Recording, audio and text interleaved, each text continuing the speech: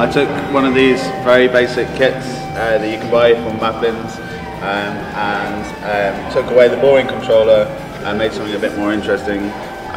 which is a glove which has a safety switch here, an accelerometer here, 3 flex sensors, and with these simple interfaces I can completely control the robot arm with gestures.